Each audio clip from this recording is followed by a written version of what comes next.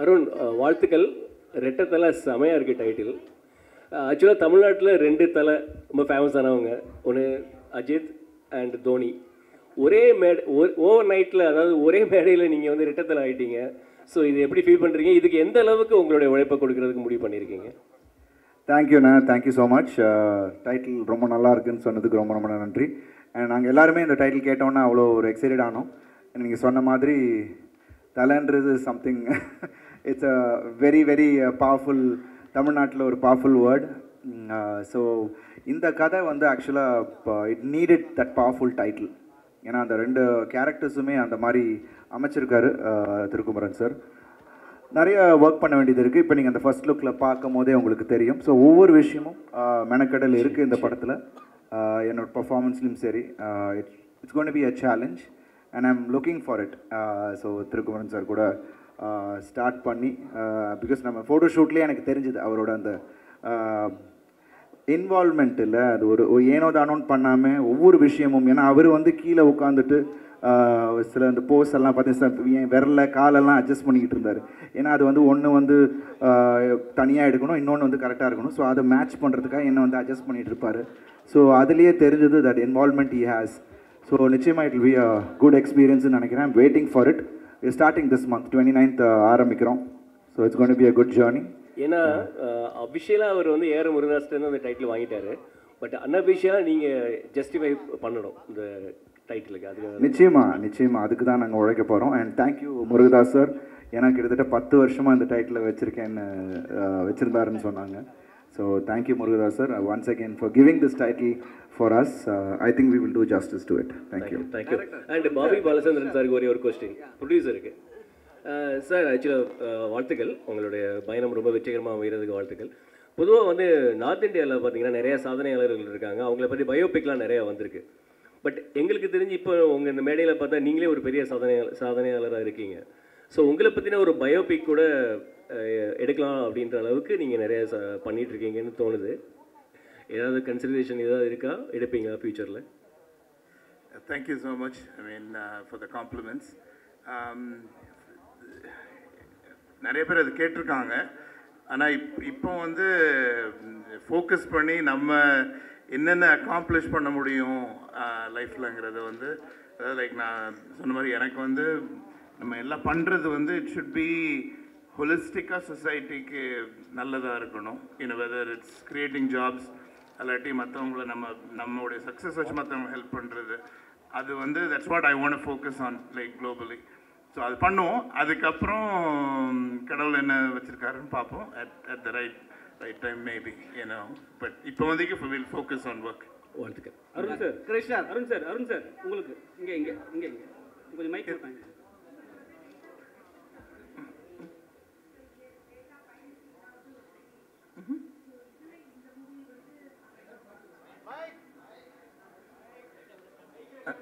S, 1 minute. அவங்களுடைய question வந்து data piracy deal பண்ணுறீங்க உங்களுடைய பிஸ்னஸில், பட் அதை கனெக்ட் பண்ணி தான் இந்த மூவியில் கான்செப்ட் இருக்கா அப்படின்ற கேள்வி தான்.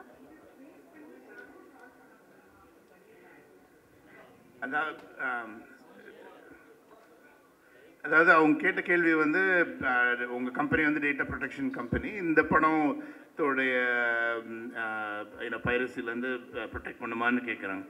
ஸோ அதாவது when you think about data, நான் இது ரொம்ப டெக்னிக்கலாக போக விரும்பலை.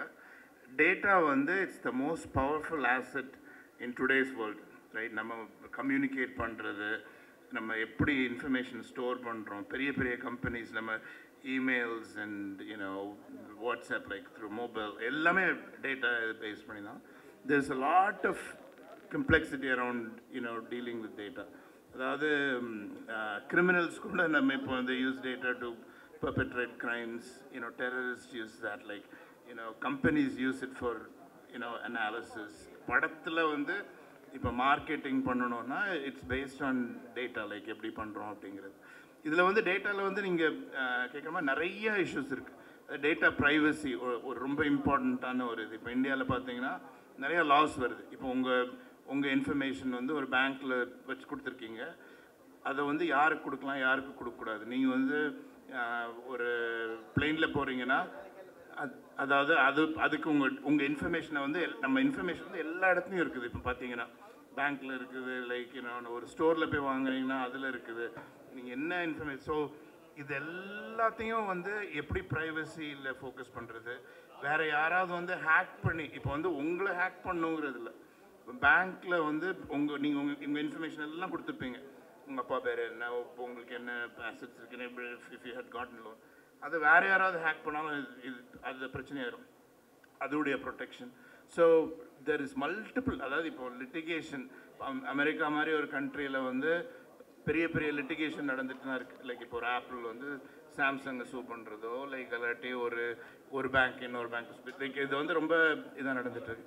அதில் எல்லாத்துலேயுமே டேட்டா ஃபோக்கஸாக இருக்குது. வென் யூ கம், ஸோ இது மல்டிபிள் ஆஸ்பெக்ட்ஸ் இருக்குது. இதை சால்வ் பண்ணுறதே வந்து ரொம்ப ஈஸி கிடையாது. இப்போ நீங்கள் இந்த ஹியூஜ் அமௌண்ட்.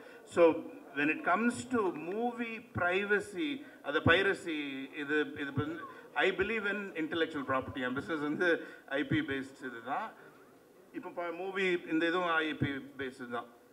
ஸோ இதை வந்து அதை வந்து ஃபுல்லாக அவாய்ட் பண்ண முடியுமானா அது வந்து இட்ஸ் எ டஃப் ஜாப் தான். அது வந்து பண்ண முடியாது. we can minimize it, but ஃபுல்லாக I wouldn't say like எங்கள் சாஃப்ட்வேர் வந்து piracy of movies இது பண்ணுவான்லாம் இல்லை. because we are focusing on like very very critical mission critical stuff. ஒரு டெரரிஸ்ட்டை பிடிச்சாங்கன்னா அவங்க என்னெல்லாம் பண்ணிகிட்டு இருக்காங்க, நாட்டை எப்படி காப்பாற்றுறது, அதில் உள்ள இந்த அந்த மாதிரி நிறைய டிஃப்ரெண்ட் கம்ப்ளெக்சிட்டிஸ் இருக்குது. பட் இதுக்கு வருவோம். இப்போதைக்கு அதில் இதில் we are not working on it, but like there's a lot of opportunity there. கிருஷ்ணருக்கு ஆக்சுவலாக உங்கள் குருநாதர் வந்து ஒரு பேர் வச்சார், ஃபஸ்ட்டு டைட்டில் ஒன்று வச்சார். அது அஜித் சாருக்கு. இன்றைக்கும் தமிழ்நாட்டில் தலைன்னா பெரிய அளவுக்கு ஒரு சத்தம் வரும். ஸோ அந்த குருநாதரே சிஷியனுக்கு ரெட்ட தலைன்னு கொடுத்துருக்காரு. ஒருவேளை அருண் விஜய் அவர்களுக்கு இது ஒரு ரவுண்ட் வருமோ? அந்த நம்பிக்கை அவருக்கு ரொம்ப இருந்திருக்கு. அதனால தான் கேட்டேன்னு கொடுத்தாரு. ஏன்னா அவர் இதுக்குன்னு ஒரு கதை வச்சுருந்துருப்பார், ஒரு டைட்டிலும் கரெக்டாக வச்சுருந்தார். இந்த கதையும் அவருக்கு தெரியும். இந்த இந்த இந்த இந்த கதை தெரிஞ்சதுனால தான் சரி இதுக்கும் ஆப்டாக இருக்கும், இப்போ இவனுக்கு இது தேவை இமீடியட்டாக அப்படிங்கிறதுனால கேட்டேன்னு கொடுத்தாரு. சாருக்கும் ஃபோன் பண்ணி சொன்னார், சார் இந்த மாதிரி கேட்டாங்க, கொடுத்துருக்கேன் அப்படிங்கிறதையும் சொன்னார். இல்லை, அஜித் சார் வந்து தலைன்ற பேரை வந்து ரிமூவ் பண்ணிட்டாரு. ஸோ ஒருவேளை அருண் விஜய் அவர்களுக்கு வருங்காலத்தில் தலை அப்படின்னு போட ஆரம்பிச்சிருவீங்களா? இதுதான் உங்கள் விருப்பம்னா அது நிறைவேறி தானே தீரணும். ப்ரொடியூசர் சார் கிட்ட ஒன்று கேட்கணும். ப்ரொடியூசர் சார், ஆக்சுவலாக எல்லாருமே படம் எடுக்கிறதுக்கு வெளிநாட்டிலேருந்துலாம் வராங்க, நம்ம தமிழர்கள் தான். ஆனால் ஒரு புதுசாக இங்கே நிறைய நடிகர்கள் சுற்றிட்டு இருக்காங்க, நடிக்கணும் சாதிக்கணும் அப்படின்னு சொல்லிட்டு. ஆனால் நம்ம எடுக்கிறது எல்லாமே வந்து ஃபெமிலியரான ஆர்டிஸ்ட்டாக வச்சு எடுத்துகிட்ருக்கோம். ஏன், எதனால்? புதுமுகங்கள் நடிக்க மாட்டாங்க, அவங்களால ஜெயிக்க முடியாதுன்னா? அப்படி கிடையாது. லைக் அதாவது மூவி இண்டஸ்ட்ரிங்கிறது ஒரு பெரிய கடல் மாதிரி. ஸோ நான் வந்து இப்போது ஆரம்பிச்சிருக்கோன்னா ஒரு போர்ட்ஃபோலியோவை பில்ட் பண்ணுறோம். போர்ட்ஃபோலியோனா எல்லா டிஃப்ரெண்ட் டைப். நீங்கள் இப்போ கேட்டிங்கன்னா, நீங்கள் வந்து ஏன் இன்னும் ஒரு ரொமான்டிக்காகவே எடுக்க மாட்டேங்கிறீங்க, எல்லோரும் ஹாரர், அப்படி கிடையாது. இது எல்லாத்துக்குமே ஒரு டைம் இருக்குது. ஸோ நாங்கள் அந்த போர்ட்ஃபோலியோவில் எப்படி இருக்குன்னா, okay, first movie, mean you have to start somewhere and move on. Demonte colony அந்த ஹாரர் சைட், இது அஜய் ஞானமுத்து இங்கே வந்திருக்காரு. அதாவது அந்த அளவுக்கு ஒரு பவர்ஃபுல்லான ஸ்டோரி, பவர்ஃபுல்லான விஷுவல்ஸ், அது வந்து we felt we had to bring it to the table.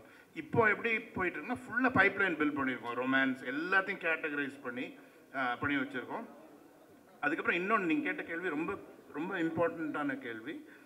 I believe in giving opportunities to people. இப்போ எக்ஸ்ட்ரோங்கிற ஒரு கம்பெனி ஆரம்பித்து நான் இப்படி நடத்திட்டு இருக்கேன்னா, நான் படித்த காலேஜில் உள்ள மக்களை நான் ஹையர் பண்ணுவேன். லைக் ஐ மீன் ஃப்ரெஷர்ஸாக ஹையர் பண்ணி க்ரோ பண்ணி. There are people who started as freshers who are VPs in our company. So அந்த க்ரோத் வந்து எனக்கு ரொம்ப இம்பார்ட்டண்ட்டான க்ரோத் எல்லாருக்கும் கொடுக்கணும் அப்படிங்கிறது தான் என் கோல். ஸோ அது மாதிரி நியூ ஆர்டிஸ்ட்ஸ் அண்ட் டெக்னீஷியன்ஸ்க்கு நம்ம எங்கள் கம்பெனி வந்து கண்டிப்பாக வில் கிவ் ப்ரெஃபரன்ஸ். ஸோ வந்து அதுக்கு வந்து உடனே நம்ம வந்து குதிச்சுட்டு அப்படி பண்ண முடியாது. இப்போ கம்பெனிக்குன்னு ஒரு brand we are building right now. So இப்போ வந்து when we are building the brand, அதாவது என் விஷன் வந்து ரொம்ப சிம்பிளுங்க.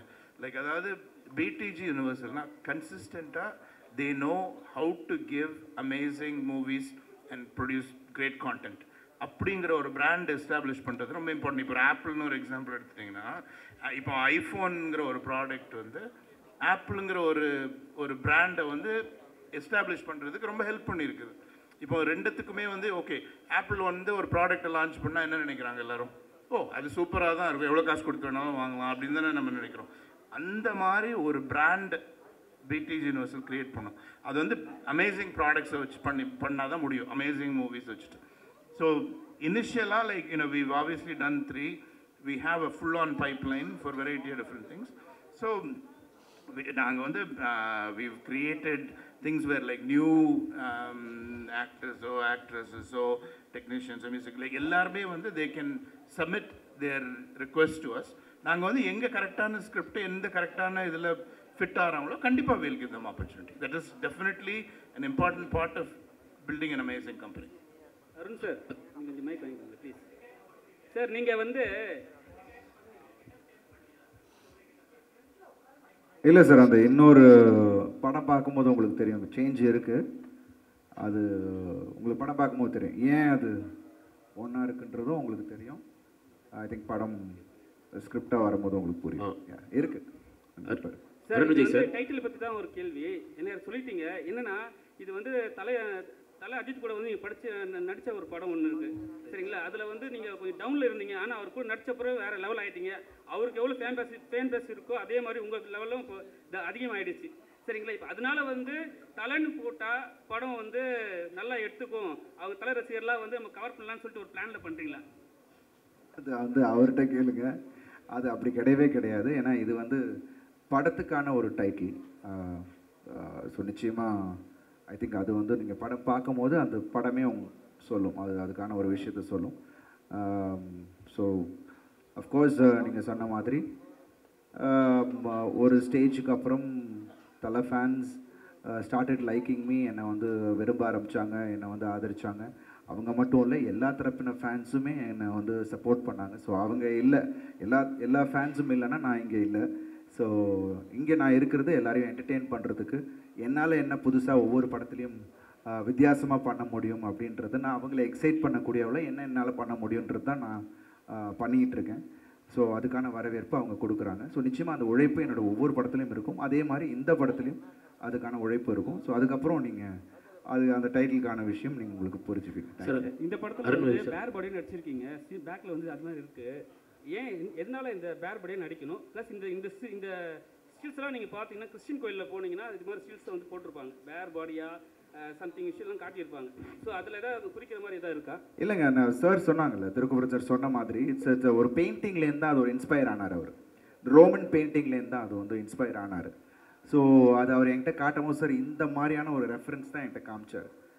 நான் ஃபஸ்ட்டு சார் நீங்கள் அப்படியே பண்ண முடியாது, ஏன்னா நீங்கள் வந்து அப்படி பண்ணிங்கன்னா அதுக்கு ஒரு பெரிய ஆப்போசிஷன் பார்ட்டி வந்துடும், அதை ஒரு மறைமுகமாக நம்ம ஒரு விஷயம் ஒன்று பண்ணுவோன்னு சொல்லிட்டு தான் வெங்கட்ராம் சார் ஷூட் பண்ணார். அண்ட் இன்றைக்கி இந்த அவுட்புட் அதனால் கிடைச்ச ஒரு விஷயம். அண்டு ரெண்டு பேர் சொன்னார்ல, 2 மிருகங்கள் சண்டை போடுற மாதிரி இருக்கணும்னு சொல்லி ஐ ஃபெல்ட் அது ஒன்று கிடச்சிச்சு இந்த ஃபர்ஸ்ட் லுக்கில். ஸோ இன்றைக்கி நீங்கள் அப்ரிஷியேட் பண்ணி அதை பற்றி பேசும்போது ரொம்ப சந்தோஷமாக இருக்குது. இன்றைக்கி ஆடியன்ஸ் இன்றைக்கி ரிலீஸ் ஆகிருக்கு. இன்றைக்கி நான் இன்னும் ஃபோனை ஓப்பன் பண்ணால் தான் தெரியும் அதோட comments. So thank you for that. Thank you. உங்களுக்கு வந்து நீங்கள் வந்து வில்லனா ரொம்ப நாள் ஹீரோவாக பண்ணியிருந்தீங்க, தலையோட படத்தில் அஜித்தோட படத்தில் நடிச்சிங்க. அவர்கிட்டருந்து இப்போ ரெட்டை தலைங்கிற இந்த டைட்டில் பார்த்தோன்னே உங்களுக்கு கால் வரும் அப்படின்னு நினைக்கிறீங்களா? ஏன்னா அவருக்காக நீங்கள் வந்து உங்கள் கேட்டர்லேருந்து இறங்கி நடிச்சு கொடுத்தீங்க வில்லனா, ஆனால் அது உங்களுக்கு நல்ல பேர் சொன்ன மாதிரி ஏற்படுத்தி தந்தது. இப்போது தலை இதை எப்படி எடுத்துப்பார், அதாவது அஜித் எப்படி எடுத்துப்பார், உங்களுக்கு அந்த ஃபோன் பாராட்டு வரும் அந்த டைட்டில் பார்த்தோன்னே? ஏன்னா எனக்கு தோணுச்சு பார்த்தோன்னே, ஏன்னா அஜித்தும் உங்களை மாதிரி ஒரு நல்ல ஹியூமன் பீயிங், எப்படி எதிர்பார்க்குறீங்க? நிச்சயமாக அவர் I think first look appreciate பண்ணுவார். பார்த்துருந்தா கண்டிப்பாக அதை அப்ரிஷியேட் பண்ணுவாருன்னு நான் நினைக்கிறேன். அண்ட் அஃப்கோர்ஸ் டைட்டில் பார்த்தோன்னே அவர் டக்குன்னு ஒன்று யோசிப்பார், ஓ பரவாயில்லையே அப்படின்னு ஏதோ யோசிச்சிருப்பாருன்னு நினைக்கிறேன். பட் படம் வரும்போது I'm sure it will be appreciated. And சந்தோஷமாக இருக்குது அண்ட் ஜஸ்டிஸ் பண்ணுவோன்னு நம்புகிறேன். டைரக்டர் சார் இல்லை இதில் வந்து ரெட்டை தலை தானியா ஹோப்பு கூட இருக்கிற தலைக்கு அதிக ரொமான்ஸ் சீனா மாற்றி இல்லை அவங்க அப்பா அம்மா சாரி சித்தி, ஏன்னா அவங்க பேரை மன பண்ண முடியாது, இவங்கள நல்லா தெரியும். தானியா ரவிச்சந்திரன் அவங்க கூட உள்ள தலைக்கு ரொமான்ஸ் ஜாஸ்தியா, சித்தி கூட உள்ள தலைக்கு ரொமான்ஸ் ஜாஸ்தியா? ஏன்னா நீங்கள் மிருகன் வேற சொல்லிட்டீங்க ரெண்டு பேருமே, அதாவது ரெண்டு தலையுமே. யார் கூட ரொமான்ஸ்? ஏன்னா இங்கே வீரம் நல்லா தெரியுது ஸ்க்ரீன்லேயே, ரொமான்ஸ் யார் கூட ஜாஸ்தி? இவ்வளவு கேள்விக்கு பதில் சொல்கிற அளவுக்கு நான் படிக்கலைங்க. கஷ்டமானதாக இருக்குது.